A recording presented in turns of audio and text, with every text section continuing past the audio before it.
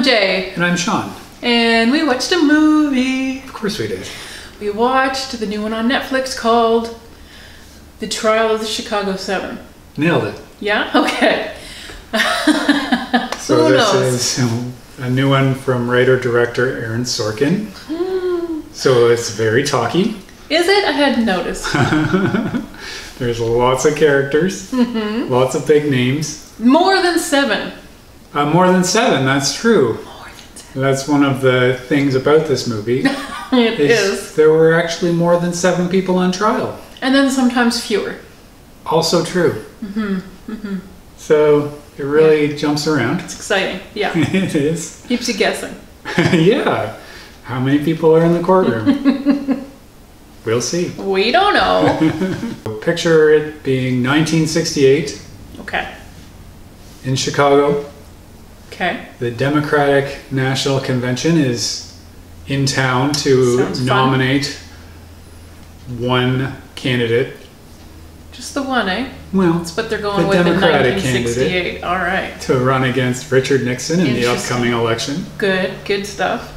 And ultimately lose Lose. to Richard Nixon in the upcoming election, Guys, spawning 4 years of corruption and, well, more than that actually. So it was a legacy. A legacy of was. corruption. it was. And that's not even what this is about, and yet it still is. It still is. So there are a bunch of protesters that go to Chicago in the summer of 1968 Yeah.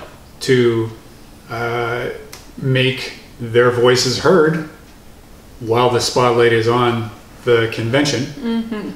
So there are hundreds, thousands of people there from all across the U.S. mainly to make noise about the issues of the day, which are The issues. not that different than the issues of today. Yeah. Well, I mean, civil rights obviously being a real big one, and the Black Panthers were sending in a contingent. Lots of anti-Vietnam War protesters. You know, Yeah, there was some big stuff going on. there was. And so the Chicago police's response was to just beat everyone into submission. Right. And it seemed like a lot of the bureaucracy was sort of funneling people towards that eventuality by refusing to like issue permits, or like Yeah, that's a good nobody in point. Chicago was working with them at all. And we see that But at the beginning of the movie. people were coming, so you should plan for it maybe. Yeah, and they were asking, Yes, Specifically. pretty nicely, yeah. give us a permit, give us a designated place to protest. Yeah. It's good for everyone. So it didn't go well It because did not they go didn't well. have any permits. No. So then they just ended up gathering wherever, and then the police came in and just beat them up. That's right. That's what the And- sticks are for. Yeah, that is. And in the aftermath, a number of people were charged with very serious crimes, federal crimes. That no one had ever been no one charged had ever with been before. charged with. But they trotted them out just for this. And they're put on trial. Oh yeah, a show trial. Oh heck yes. And it's very interesting, the timing of this, because LBJ's government, Justice Department, specifically decided not to charge the people with anything after an investigation. But as soon as Richard Nixon got in, his attorney general decided, let's go for it. And so they did. With no different. There are no different conflicting facts. Evidence. No, exactly the same Yeah. stuff that He was already just known. mad at the guy. That's right. He was actually mad at the outgoing attorney general for not resigning in a timely, respectful manner. So he decided to just ruin the lives of 8 men. So that seems fair. But it's probably the least shocking thing in all of this. It's kind of the U.S. government working It's the way pretty it much is. as you Yeah. expect it to. Yeah, pretty much. Vendettas and behind the scenes, closed door decisions being made to impinge upon people's rights. So we got some big names in this cast. We do. So Eddie Redmayne is maybe the biggest, maybe the one that gets the most screen time. But there's a lot of screen time to go around. Because he's the most polished and most white and inoffensive guy on trial. So his lawyers are smart enough to elect him. Yeah, he's often the spokesperson. Not often enough.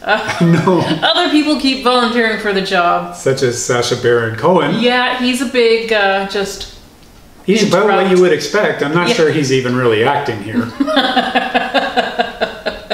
They didn't even give him a script. They were just like, sit here and just say what you feel. Just do what you want. Yeah. And Jeremy Strong beside him is Jerry Rubin. As Jerry Rubin. Yeah. So these are all real people. This is a true story. This is a actual event. As hard as that is to believe sometimes that this was real. Oh boy. This is real. John Carroll Lynch as David Dellinger, not Dillinger. That's right. Get it right. Yahya Abdul-Mateen II. As not to be confused with the first. Right.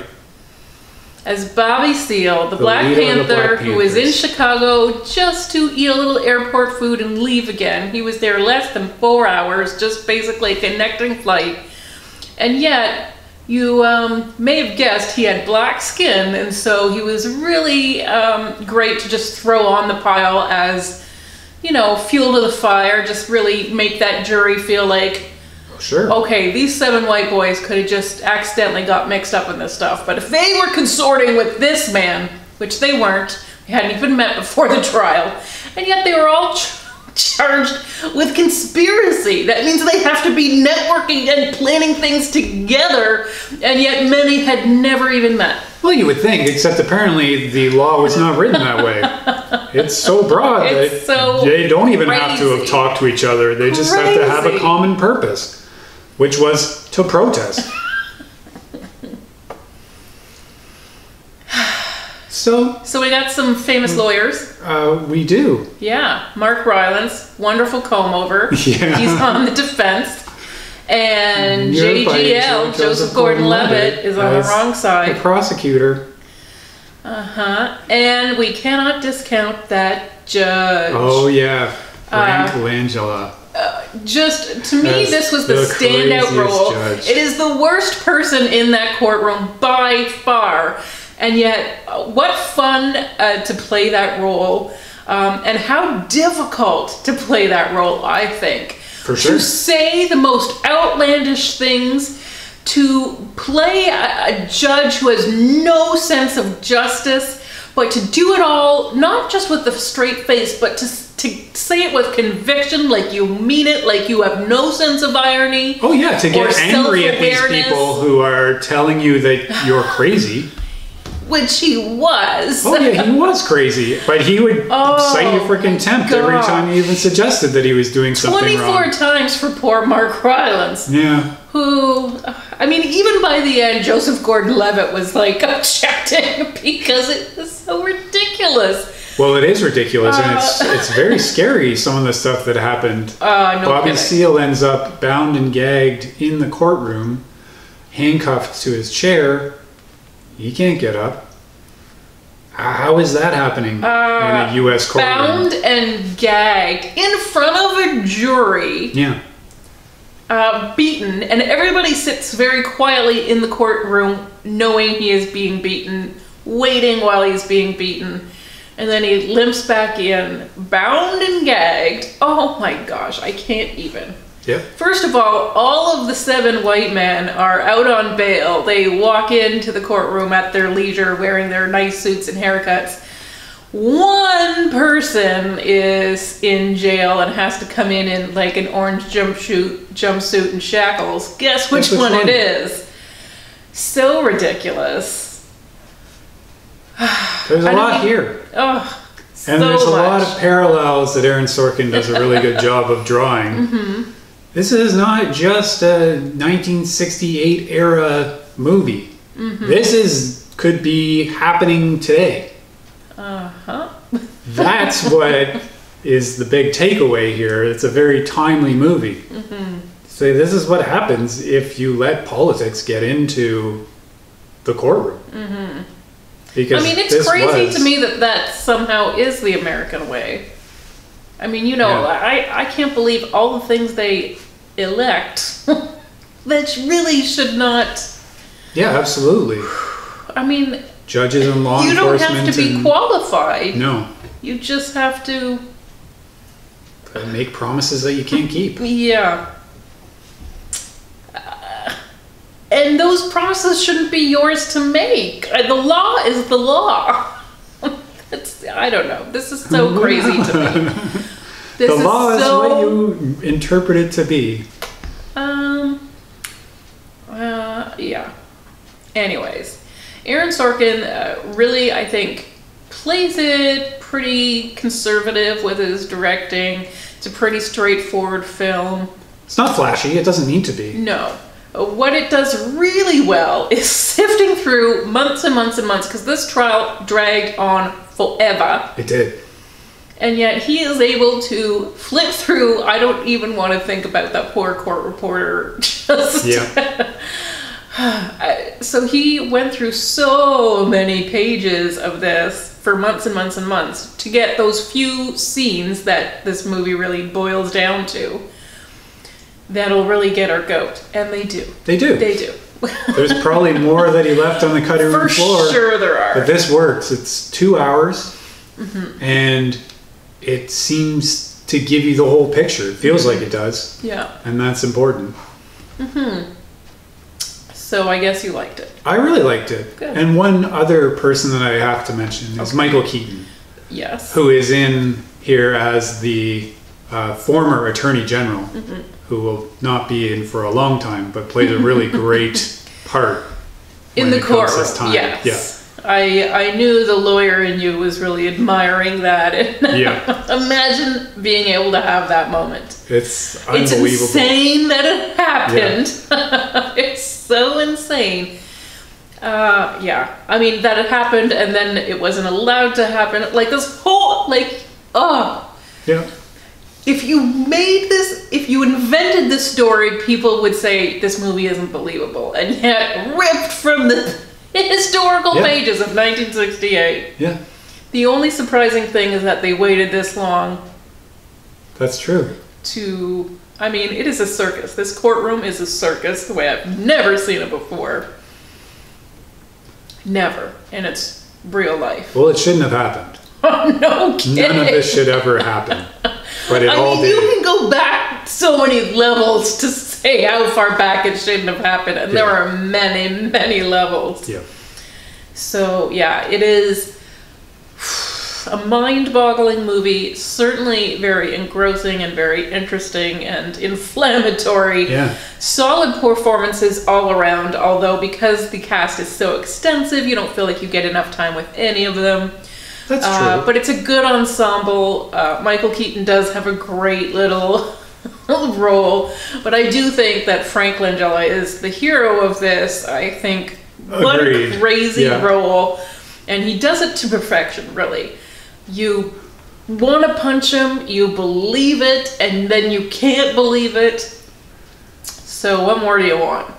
Yeah, it's the height of courtroom drama. It sure is, yes. So do you think we'll be seeing any of these names come Oscar time? I do. Yeah, I do. I think the only question is who gets the recognition because it is such a deep cast and it is Frank Langella is a standout. But again, he's a supporting character. Yeah, I mean, I think in a movie like this, everyone is supporting. You can't really say that, and nobody has a huge amount of screen time here. So I think that's the only obstacle is where you have to decide who you're going to nominate out of this very deep cast. Well, it's better to not have them all competing against each other, or else this will be a very tricky category this year in your pool. Aaron Sorkin for screenplay. Yes, you see that? Oh, absolutely. I think that's a given. A given. Yeah. Wow. I know. Sean gave it, guys. I gave it. So, you better take it. Well, take it. Why not? It's still shiny. Okay. So it's on Netflix, and we're a little late in reviewing it because we tried. And it was too fresh. It was too much. I was still too befuddled. I couldn't do it. Yes. Just couldn't get it out, guys. So here it is. Here it is. And yes, you can find it on Netflix, and Let us know if you watched it, guys. Yeah, I thought it was great. So everyone, thanks for watching. Bye. Bye.